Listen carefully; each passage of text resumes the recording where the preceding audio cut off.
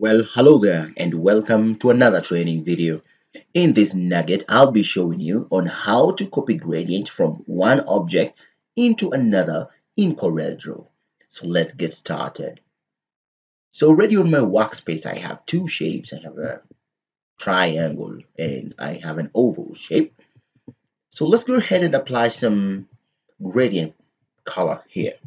So navigate into my interactive fill option and I'll make sure that I have the gradient option on, and then I can choose a color for my gradient. Let's assume it starts from a reddish color and it fades on to the other color on, let's say, yellow. But you can have any color of your choice depending on how you prefer. So this is just for demonstration.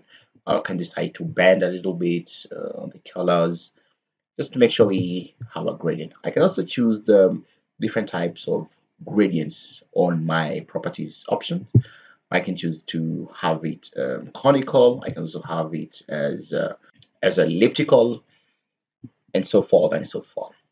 So this object already has go back. So this object already has its own gradient that I have applied. So let's say I want to apply the very same exact gradient with the exact transformation. The long process will be definitely coming in here and copying the different transformation aspects here. For example, what's the transformation? East-west dimension. What is the angle there? What is the size of my gradient? And of course, the gradient types. This will take a long time for you to duplicate this gradient to this new shape.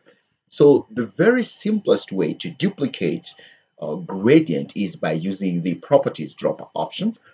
So I will navigate into my dropper and I'll select this color dropper, which is used to copy color, and I have attributes eyedropper. So what the attributes eyedropper does is that it copies the properties of the entire object into the next.